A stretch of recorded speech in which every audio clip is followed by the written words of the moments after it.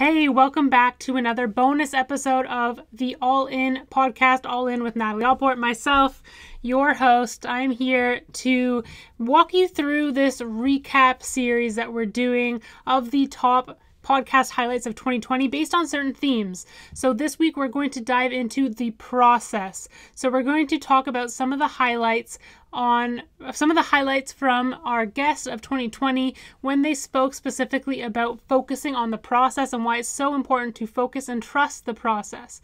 Really be invested on the process and not just stuck to these certain timelines or goals or results. So we're going to start with Ed Haynes. Ed is a CrossFit Games coach. His brother is a CrossFit Games athlete, and he coaches his brother, as well as an entrepreneur, a gym owner, online program owner, apparel company owner. He's doing a ton of things. And so he starts off with talking specifically about why it's so important for him to focus on the process. You know, it's funny. One of the mantras that we have here at Coastal Fitness is trust the process. And I know we definitely didn't coin that, and I'm not going to pretend that we made that up, but you know, the process is really all about it. I think it's really important to first and foremost state that you have a goal, that there is a vision, that there is an end, something that you're striving towards achieving. But at the end of the day, you know, we talk about outcome bias goals versus process bias goals, and that, you know, it's important to have that outcome, that thing you're striving towards. But at the end of the day, it's the daily actions and the tasks that you do that allow you to arrive at that goal. And a lot of times when people are too outcome focused and they're just looking at this end goal and that's everything they're doing in their daily lives, they're not being present in, but they're just thinking like, I have to do this because that is what I want to achieve, is that eventually when and if you do arrive at that goal, you realize that it hasn't been an enjoyable process. You've sacrificed a lot of things and you haven't enjoyed the ride, which I think is really what it's all about. So I think process related goals is where, you know, you're creating, and there's a planning process that has to go in here, but the actionable steps that you have to do on a daily basis, that's going to allow you to then arrive at your goal. And in that process, you have to find enjoyment.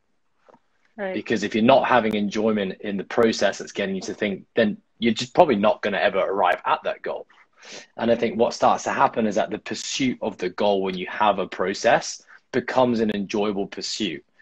And it's the pursuit that actually is more enjoyable than attaining that final goal at the end of the day, because you're having wins every single day versus struggle every single day. And then suddenly there's this miraculous, like, I've arrived.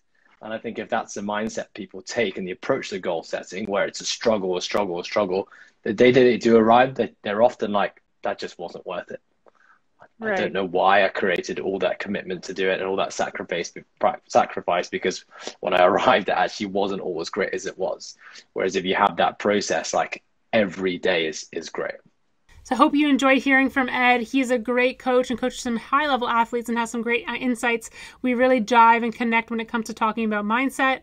Next up, we have Carlin, who you heard from in the Motivation podcast. And if you haven't heard his full podcast already, you should definitely go and do so. Carlin is the fastest rugby player on earth. He plays for Team USA Rugby, was former NFL, as well as a professional sprinter. So listen in on how he really focuses on the process. It takes, you know, a unique individual. I mean, you gotta be really driven. That's the main thing. Like, a lot of people want to be doctors or this and that, and you know it looks good, and you know the title's good, but the processes really show you what you're about, if you can really do it or not. And some people just don't hang on too long, or some people, you know, really do it and excel. So it's the process that really show you and really shape you and mold you to whatever you end up being. We're keeping things really quick on this episode, all about the process. I really love this new series where it's really quick and to the point and just some of the highlights, and then you guys can go and listen to the full episodes if you haven't already, or you can just re-listen to some of these highlights if you so choose to do so. We're ending again with some points from Ed on long-term plans. I want to be the best at everything I do. And that means, like, I have to put full effort into what I'm doing today. And I know that that's going to lead me to an outcome that I want to be happy with.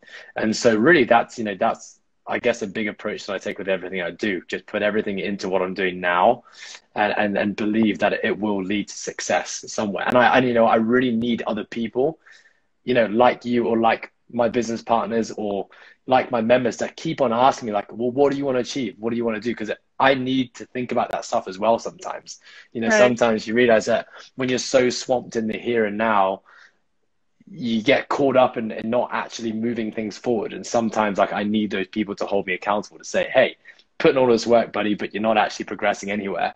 Like, what's next? So I love when my guests talk about focusing on the process. It's something that it's difficult to do. It's like a skill that you have to build and you have to keep working on to really focus on the task at hand and not just comparing to this big goal. Because when you have these big audacious goals in your life, in sports, in work, whatever it is, they can seem like they're so far away. And every day, if you're not seeing that progress, it's hard to really commit and be motivated. Versus if you stick to like, okay, every day I have to do these things, and I know if I keep doing these things, it gives me the best chance of accomplishing that goal, then every day you feel fulfilled if you've done those things. It's not like, oh no, I'm not at my goal yet. It's like I did every single thing I needed to do to get there today, and that was a successful day for me.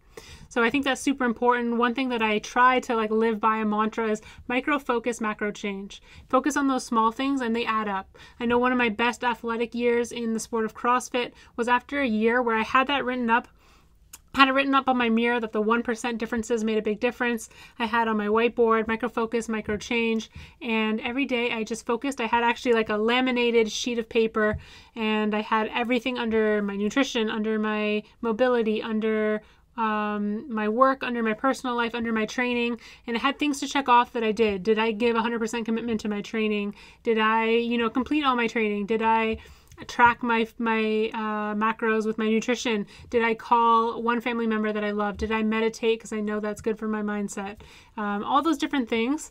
And so I made sure I checked those all off. And at the end of the year, I saw immense progress in all these areas of my life. So focusing on the process definitely pays off.